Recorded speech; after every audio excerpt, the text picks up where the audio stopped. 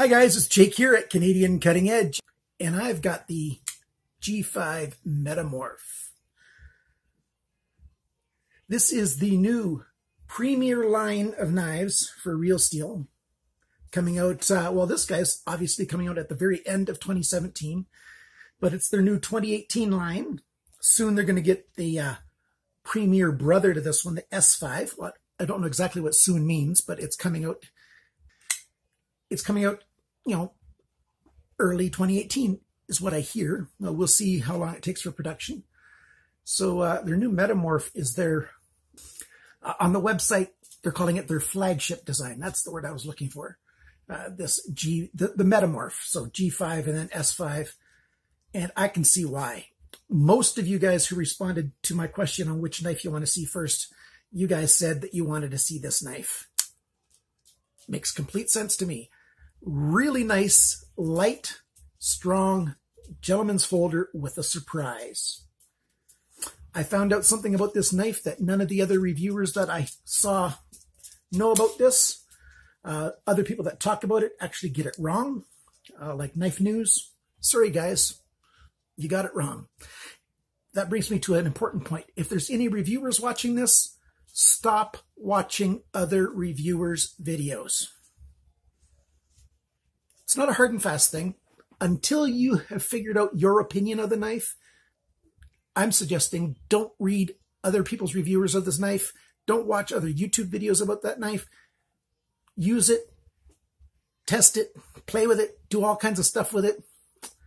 Take it apart. Find out, measure it, do all that stuff.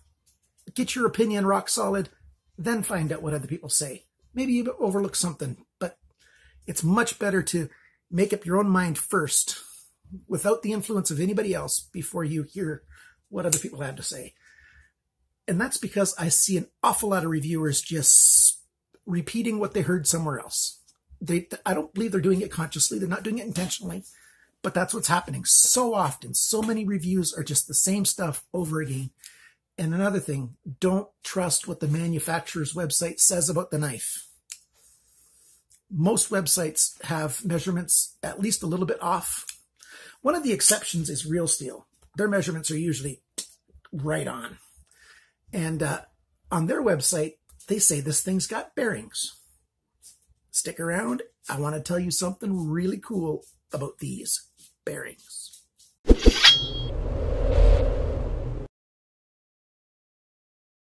This is a gentleman's folder if I ever saw one. This knife is ready, willing, and able for you to take with you on your lunch break and cut apart your apple. Let's move the camera up a little bit so we can see what we're doing. So we can slice our apple.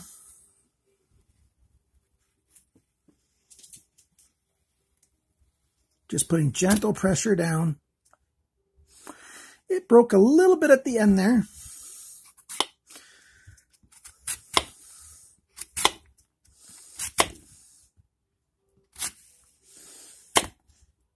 Got right to the core, broke a little bit, but it slices very, very well.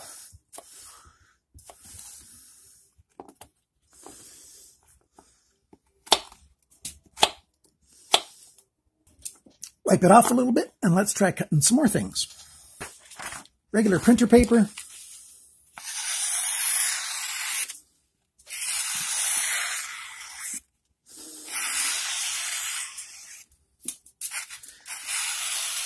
You can even hear how well it cuts. And of course, it can cut straight down on the edge.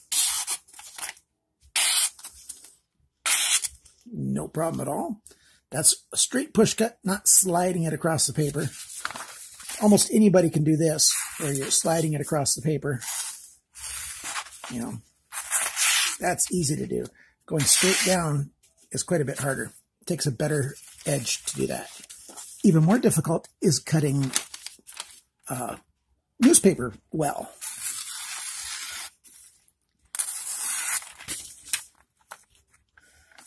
And it's trying to fold just a little bit. It cut in, but let's try it over here. it started, because newspaper is so soft, it likes to fold easy. So it's cutting through a little over half the time it's cutting through. Oh, one more thing to try. Let's try some paracord. There we go. We've got like 7 or 8 layers of paracord, and it just zips right through them all. No problem. So if you're looking for a knife that is super sharp and can cut through just about anything you put in front of it, it's not a heavy-duty knife. This is a light-use gentleman's folder that is rip-roaring ready for, you know, anything in that kind of class of carry. This is not a hard-use knife. It could handle it. You've got Sandvik 14C28N steel. You've got a fairly thick blade stock. It looks thin because they're calling it a false edge. I don't really like that term, false edge, because as you can see, it's fairly narrow up here, but up here it's nice and wide again.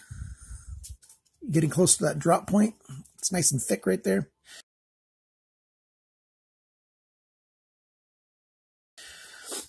We've got a 70-75 aluminum handle, anodized. You can get it in 3 different colors. I'll show you a picture of that. Well, actually, you saw those in the thumbnail, but I'll show you a picture of those again. This one's called Golden Rose. Very nice. I do have a tiny little bit of a flaw already. I'll show you a close-up of that right there. There's a tiny little chip. Actually, there's 2. There's another one just a little bit to the right of it. Not sure how that happened, but it's there. Nice anodization overall, though. I really like it. And then you've got all this kind of contouring here. The shape of this thing is just awesome. The designer is a Polish guy named, I'll probably butcher his name, Ostap Hel. His name is right there on the blade. It's a front flipper, and I'm terrible at opening front flippers. You know, I can do it with my thumb sometimes. And I was speaking with Ostap, and he was showing me on the a G3 that he has, and he opens it this way. His finger goes on top, and he opens it that way while holding it just with one hand. I certainly can't do it with this knife, and I don't have the front flipper G3 version, so I can't do that. I think it was a G3, whatever knife it is. And then there's other knives where some guys do it across with their finger. I watched a guy doing that today on some knives that are front flippers. So there's several different ways to open front flippers. And I'm basically one of these guys that I use the side of my thumb while I'm holding it and just use the side of my thumb to open it. It's really awkward to do sitting down in this tight space, but that's how I do it, all in one motion. Very cool knife. We've got a nice deep, not a deep pocket clip, sorry. We've got a nice pocket clip right side, but there are some things I want to talk about that pocket clip to you as well. We've got a really cool lanyard. I just touched that edge on my hand here and I felt like I cut myself. And maybe there it is. Tiny little cut right there, just from resting the blade on my hand for a second. She is sharp. I sharpened it in my TS Prof K02 sharpening system. Very nice. Okay, let's close this up. There we go. Now, let's show you this lanyard hole option. It's sort of like a scooped out section they put there and a pin in between. And so you just push your paracord. You probably want to melt the end first, but I don't have one handy right now. And you just sort of pull it through. Hopefully it's focused.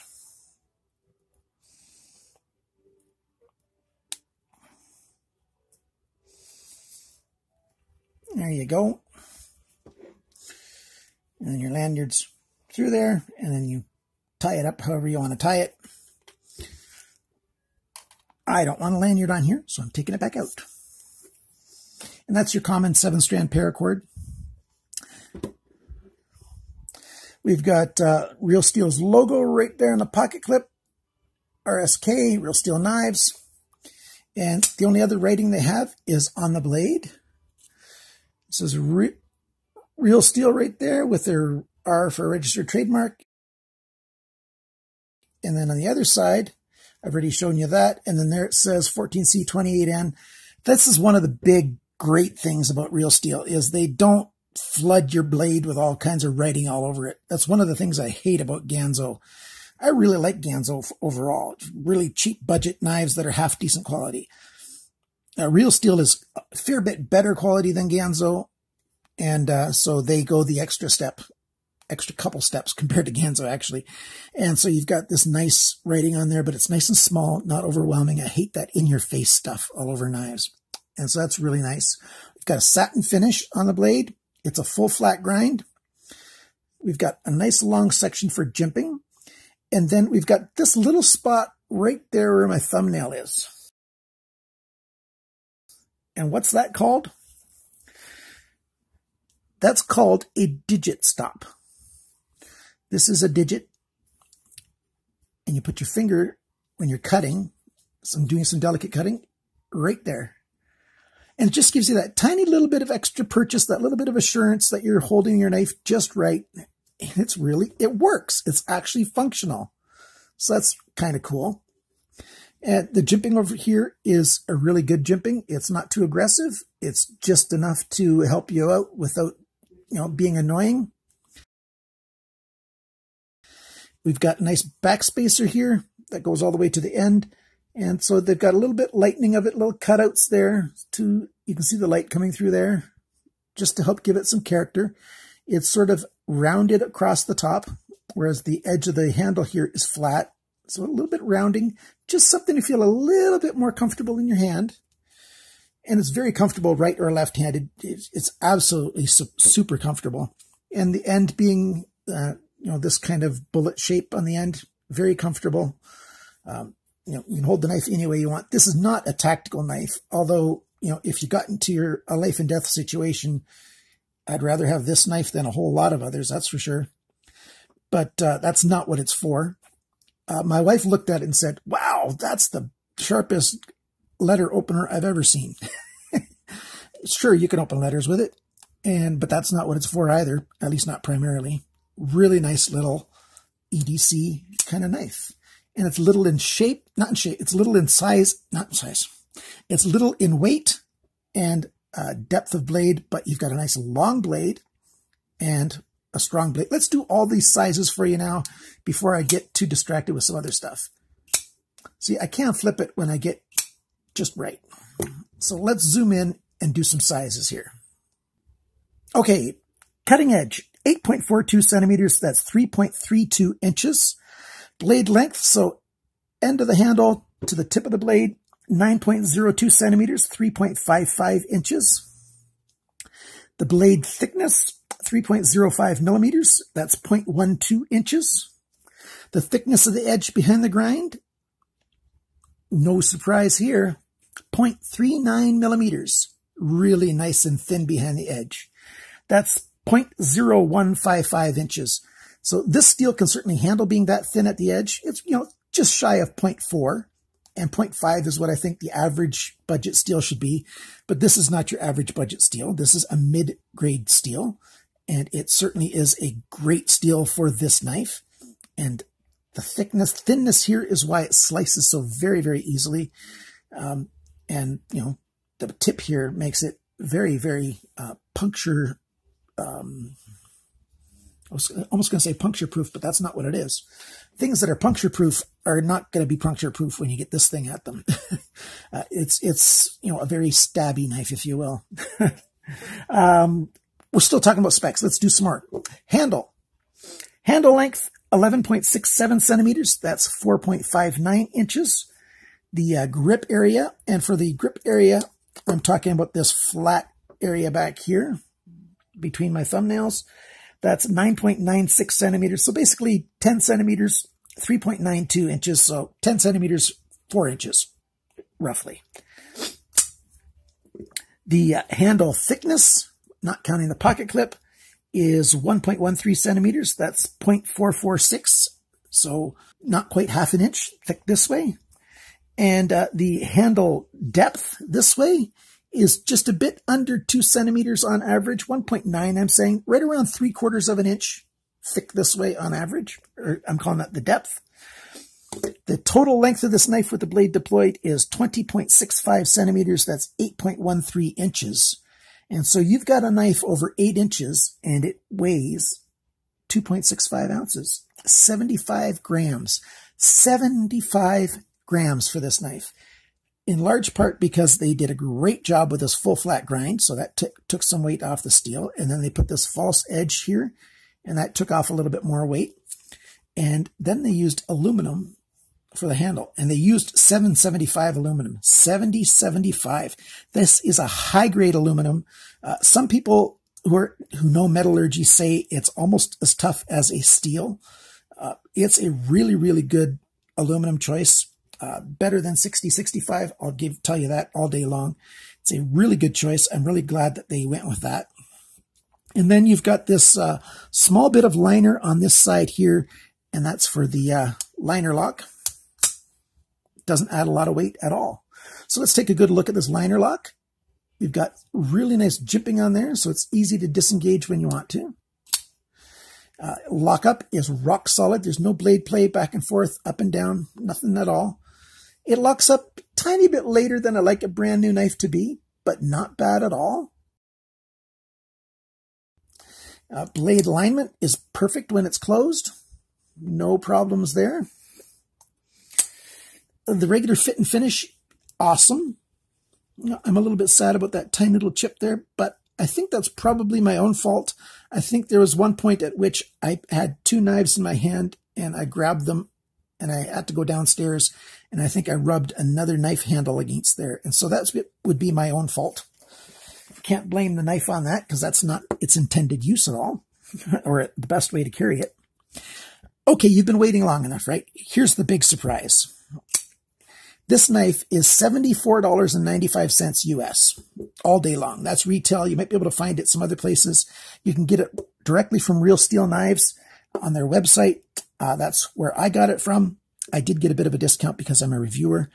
I looked at it and it said in the description that this thing's got bearings. After I got everything ready, I'm going, wow, this is a great knife. And after I knew what I know, I looked around to see if anybody else knew what I know, and you'll know soon. Be patient. And yeah, they're saying, yeah, it's got ball bearings.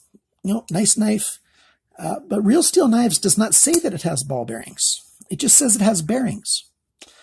I like to take my knives apart and show you. So here, let me take this apart. I'll show you the pictures of the inside. Roller bearings. They put roller bearings in this knife. I am very surprised because even the Eclipse, the Megalodon Eclipse, that thing's only got ball bearings. I was so surprised when I opened this up and it's got roller bearings. So what are the big things that I like and dislike about this knife? Let's talk about the positives again. I really love the roller bearings. I love this blade shape and its design. I really like the handle shape and its design. The materials for both the blade and the handle, perfect. And the fit and finish is, done to the nines. It's really good. The thinness behind the grind, beautiful. It's very light. Action on it is great. It flips really good. Everything's nice and tight, built very well. That digit stop is actually useful and it looks good too. It's, really nice there. It just fits in the hand really, really well that way. So, and the forward flipper, that's really cool. I love this forward flipper. I can actually flip it. I'm not too good at it with other ones. And I grew up left-handed, but I can't do the flipper thing with my left hand yet. I try, but, the knife wants to come flying out of my hand. What don't I like about this knife? Well, it's not too big of a deal, but I'll tell you something. This is a gentleman's folder. So if you're going to wear it with your blue jeans, you're going to find that it's not always going to fit very nice in your pocket.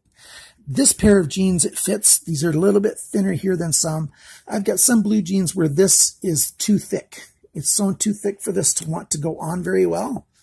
This pair is really good. So there's a lot of pairs that it's going to work with, but there's some pairs of blue jeans that it might not work with that well. But your business attire, beautiful.